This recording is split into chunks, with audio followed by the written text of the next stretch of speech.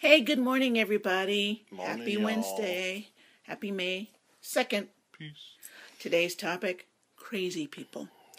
It just seems we We brought it know up. we know a lot about that. Seriously, we attract crazy people in all streams, in our family, in our friends, in our lives.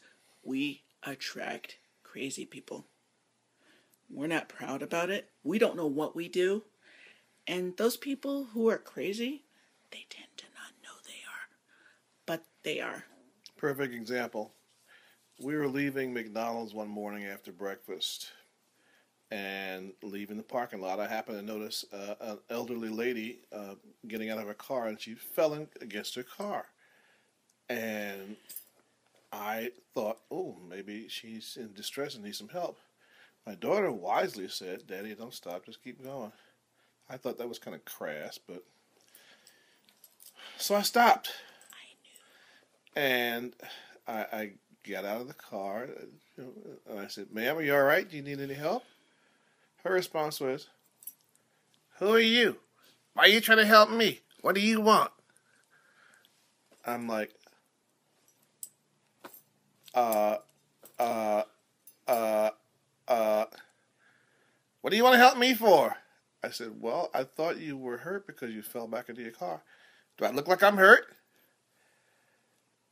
Meanwhile, my daughter, sitting next to me, is in tears because she knew that this lady was different, shall we say. Special. Precious. I said, "Well, ma'am, I thought... Anyway, well, who are you? What's your name? What do you want to help me for?" I said, "Ma'am, you look like you're okay. Have a great day." And I got back in the car, started to pull off. I didn't look at her, and I said, "Don't say a word." I couldn't help it. And then we drove off. Those are the kind of things that we talk about when we say we attract crazy people. I knew she was fine. That's the only reason I didn't help. It wasn't that I didn't want to help. I was like, "Dad, she's by herself. She's handling stuff herself. She drove her car there. Chances are she was fine. If she needed help, she would let us know." She just looked like she was that type of person. I wasn't being like, "Oh, forget about her. I don't care." No. No good deed goes unpunished. Poor thing. He was like, trying to help her. I really did. I really tried. I was traumatized the rest of the day. But anyway, that's what we're talking about when we reference crazy people. The other part of this discussion is something that I will let my daughter continue because this is all about her. So I'm just going to sit back and enjoy this spectacle because I've lived through it once and I like hearing it again and again. So you'll hear it for the first time. Enjoy. Okay. Number one, I'm sorry. Number two, speaking of crazy people, here's my story.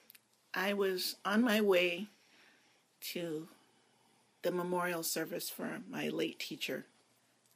So I was on my way. I was getting ready and everything was going on. And I realized I had no lotion. Now, if you know black skin, we get gray just like that. If it's cool, if our skin was wet and it dried, it goes gray.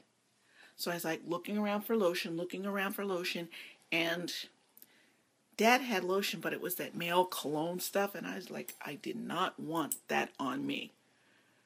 So I was looking around. I had noticed that Dad had a fried grilled cheese sandwich.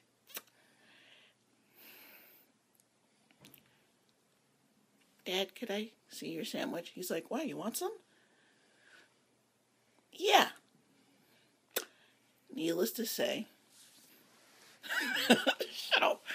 I took his sandwich. It was really, really...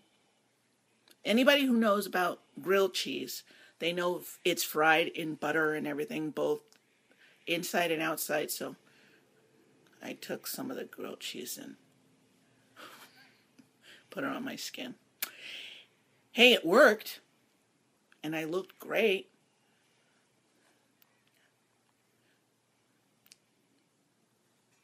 I'm not ashamed. I needed moisturizing. don't hate. Have a great day. Don't hate. It's, you guys know. Take whatever you can take. Just a little moisture, especially right here, on your hands. I'm done. Have a great day. Bye, guys.